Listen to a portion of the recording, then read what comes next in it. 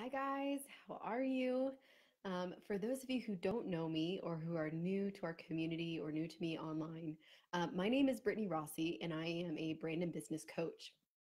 Today, I'm fighting a bit of a cold, but I know that we're going to get through this because I have some really exciting stuff to share. So, if you're not familiar with what a business and branding coach is or what they do, essentially, I help women in the online space, particularly, to help captivate their people with a personal brand that really feels like them, doesn't feel like they're putting on a coat that doesn't fit right. And it also I also help them convert once they've captivated their people. I help them convert them from being curious into clients. So it's really just this powerful intersection of where branding meets business in a very practical, rubber meets the road kind of way. And so today I want to talk to you about how I got started in this business. And I think it's so easy to look at somebody else's journey or somebody else's results and just either be really encouraged and say, like, oh my gosh, I can do that too, or feel really discouraged and feel like you don't have what it takes because this person just magically can do what they do. And so um, we don't know people's stories. We don't know their experiences. We don't know their education. We don't know how they got to have the expertise that they're claiming to have. And so I'm excited to share with you a little bit about me because I find it very helpful to hear about other people's experiences, of the stories of how they got started, the twists and the turns of the journey that got them to where they're at. Because oftentimes there's a lot more life experience than what they share in their brand story or what they're willing to put online about themselves, um, that helped contribute to their success. So I hope that this helps inspire you, and I hope that it helps assuage any doubts or discouragement that you've been feeling about your ability to build an online business. And this is a story. This is my story, and my hope by sharing it is that it helps you uncover and embrace your story, your experience, your education, and your own expertise.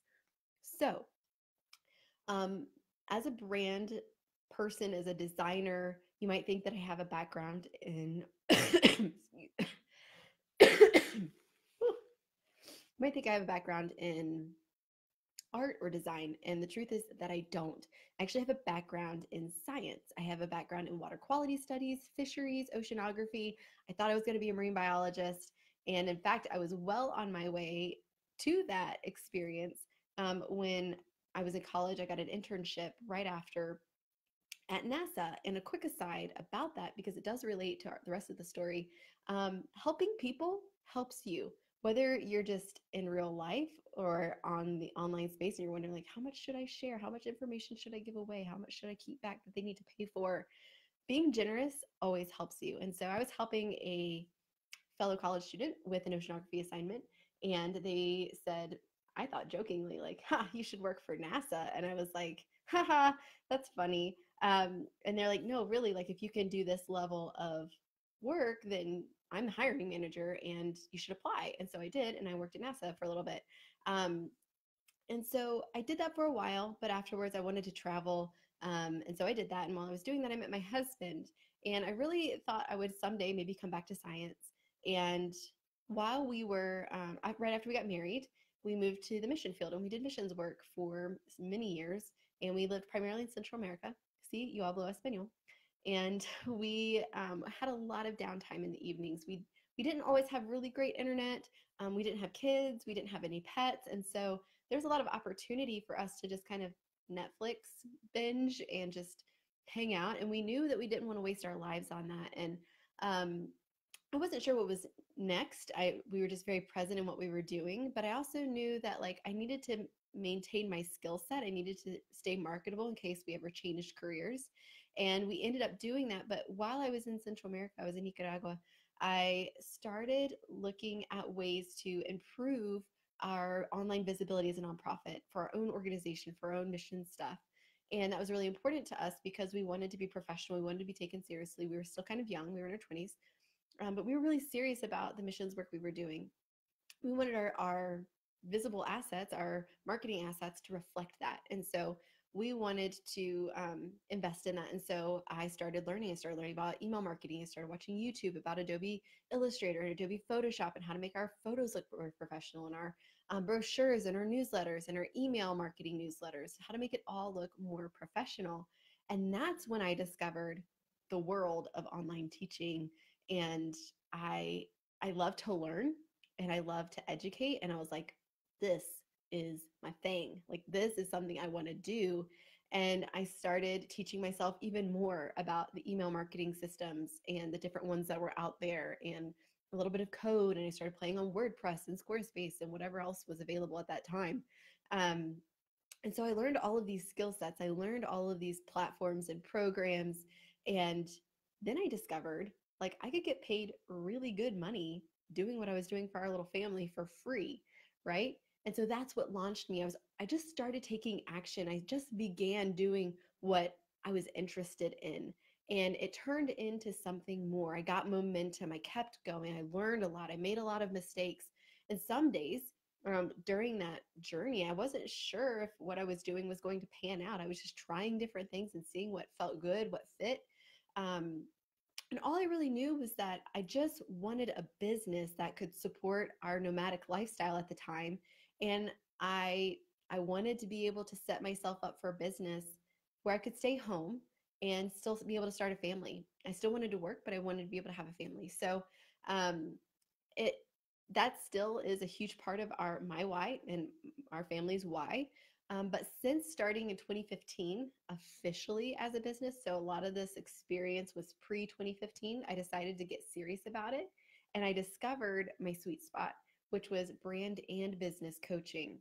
I like both because the one feeds me really creatively, and the other sparks the very techie, sciencey side of my brain. And so I'm super grateful that I get to do this full time. Like, this is such a gift. And what I've discovered as I've been talking to women who also want to be able to build a business that feeds them and is life giving to them, is restorative and not draining to them, when I talk to them, they are very hesitant to get started because of the level of investment to get started, maybe the cost of a website, or maybe they're thinking about hiring a coach or needing to hire a designer to help them develop a brand. Um, and so they're really afraid to invest. They're afraid to make mistakes. What if they start in one industry like life coaching, and then they decide they want to do like success coaching, or they want to do financial coaching or something like that? They're afraid to have to make pivots in the beginning. And so if that's you, I just want to tell you right now, like if you're just getting started, or you're wanting to get started, hear me say this. It is not about perfection, it's about direction, right? So keep going. You can't turn a car that's parked. You can only turn a car that's moving, right?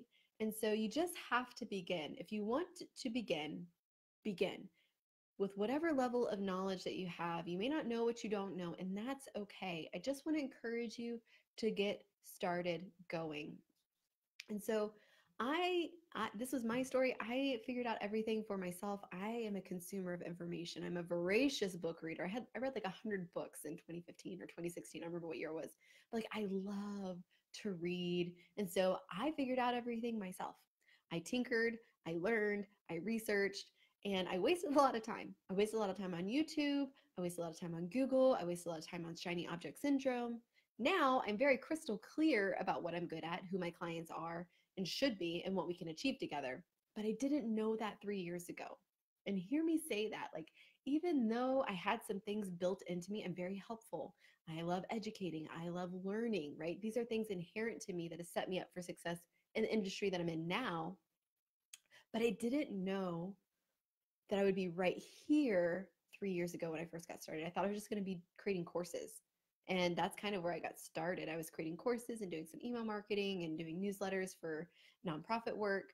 And so, what got me here for the last 3 years is not going to get me to the next set of goals that I have. And that's the same thing for you. What has gotten you to whatever point you're at is not going to get you to the next point. So you have to keep going. But if you haven't even started, I just want to encourage you to begin and overcome that fear of making mistakes or maybe needing to pivot a little bit later, that's okay. That's why I'm offering the mindset workshop, is because in that journey, it was very hard to keep going. Sometimes it's easy to begin. For some of you might be listening to this and saying like, I've began like 10 times and I haven't gotten anywhere. Well, you have to keep going. That is part of the equation. And that's what I'm offering the mindset workshop about. It's very discouraging to see other people getting ahead of you, but you don't know what experiences in education they've had, what family mindset stuff they're coming to the table with that you don't have. And you know what? That's okay. But for me, I didn't know that I had to have this kind of mindset capacity, resilience to failure, to making mistakes, to things not working out the way that I thought that they would. And so, if you haven't registered for the Mindset Workshop, I know it's going to be super powerful for you in 2019. Man, I wish I had somebody tell me these things when I was at the very beginning, because I wouldn't have changed my mind so much and I would have tried again a lot more times than what I did in the very beginning. And so if you haven't registered for the workshop, you can do that at coaching.brittnyrossi.com/renew, and I'll drop that in the comment section. But that's why I wanted to share my story with you. It's very easy to get caught up in other people's results and other people's stories and other people's successes. And that messes with your mind. It really does. And comparison is a thief. It robs us of joy. It robs us of our energy. It robs us of our own productivity in our own lane, in our own business. And I don't want that for you in 2019. I wish that I had known that for myself. And now I do, and I've had incredible momentum. I've had incredible success with my clients and my business, and I want that for you too. Because my heart is to educate. My heart is to see other people succeed around me. I want to be surrounded by successful people, and that includes you guys. So that's it for today. Thank you so much for joining me. I hope that you are encouraged. I hope that you're inspired to keep going or just get started. That's all I have for you today. And I will catch you next week here in the Facebook community live for the workshop Monday through Friday. Try to join me live, but if you can't, you can always catch the replay, but they're not staying up forever. So make sure you jump in, you either join live or catch the replays quickly, and I will see you guys in the community, but primarily live next week. Bye, guys.